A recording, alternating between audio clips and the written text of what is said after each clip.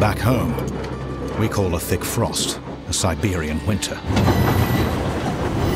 Even the harshest Czechoslovak winter cannot compare to this frozen wasteland we must pass through. The further east we go, the worse it gets. What will await us in Vladivostok? Hopefully a ship to take us home. We are meeting more and more enemies. Resources are running low, and we still have to find fuel and other essentials to survive, to keep us going. Often, our soldiers have to explore our surroundings in order to replenish supplies.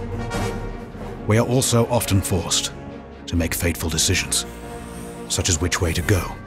Our patrols report that the northern route will consume more resources, but the enemies are guarding the road to the south. The lives of the whole crew depend on our choices. The events we encounter can be emotionally taxing. Often, we are aiding distressed citizens or resisting the Reds. But I still can't shake the feeling that fate does not wish us well. Every time we overcome one problem, two more appear. Scabies, various injuries or lack of supplies. But we have to continue the journey.